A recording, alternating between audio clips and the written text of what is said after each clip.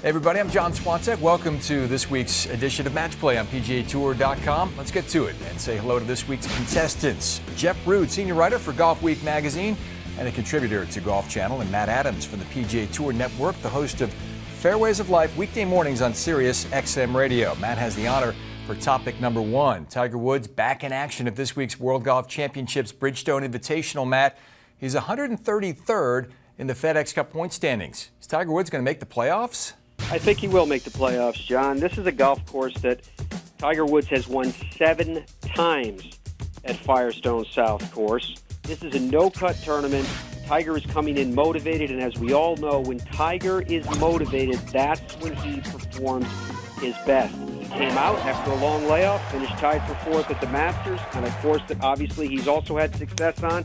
I think Tiger Woods is going to have success in Firestone as well. And PGA Championship, 4-time winner of the PGA Championship. I think Tiger's going to get it done and be at the playoffs at the end of this month. Certainly dominant at Firestone through the years, Jeff, but only a couple weeks to sneak inside that top 125. Well, I agree with Matt. Reason number one is that he's Tiger Woods. Then he's supposedly healthy. He's won 7 times in Akron. He's jacked up about going to the PGA for his first major since April.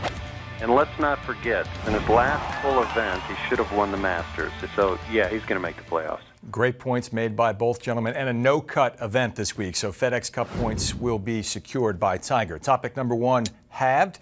Jeff Rood gets the first swing at topic number 2. It's the 20th anniversary of Jose Maria Olazábal's dominant 12-stroke victory at Firestone. Jeff, what's the most dominant non-major championship performance in Tour history in your mind?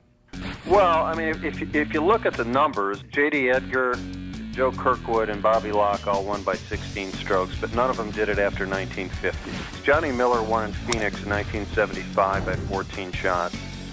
He used to go to Phoenix and shoot 61s and 62s like it was nothing.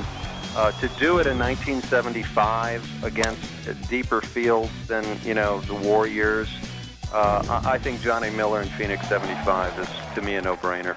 Miller, at the height of his powers in the mid-70s, was a monster. Matt, what do you think? I actually think I'm going to turn it back to Firestone again. I think Tiger's 11-shot victory at Firestone in 2000 was the most dominant and the most significant, because I don't think that history can be viewed in a vacuum. It has to be viewed in context. Here he was coming off a 15-shot victory at the U.S. Open at Pebble Beach. He wins by 11 at Firestone. Then he wins the PGA Championship.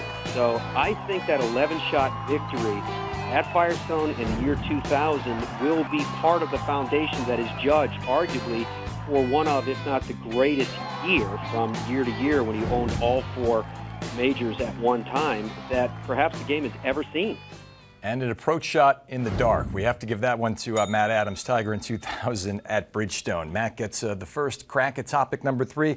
Firestone opened back in 1929. Matt, it is still a beast. Which of the old-style courses, if you will, regularly played on the PGA Tour, presents the toughest challenge to the modern-day player? Well, I think old style is a relative term, because my candidates for the same, the first one would be Muirfield Village, which some could argue and say, well, it's really not that old. Would someone call the stadium course an old style? No, not probably. It's probably not old enough. How about PGA National, the famed bear trap? If all 3 of those were taken out of the criteria, then I'd actually go back to Firestone once again and say Firestone, because of its layout. This is a championship, major championship caliber at that, layout from Robert Trent Jones Sr.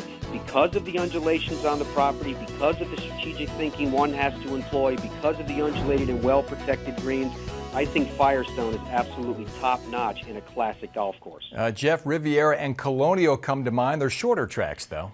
Yeah, Quail Hollow comes to mind, too. But this just in, Matt Adams is buying real estate on the grounds of Firestone. I'm not sure which hole, I think off the 7th fairway, but the no-brainer to me is PGA National. In 2007, 5 under par 1. I mean, they've had 5 Honda Classics there. The average winning score is about 8 under par. No-brainer, PGA National. Good information from Jeff Rood. A definitive answer. We'll give him topic number 3. Another good match between Adams and Rood. We've had a couple. They finish all square in this week's edition of Match Play. Thank you, gentlemen. As always, it was well played. Thank you, guys. Thank you.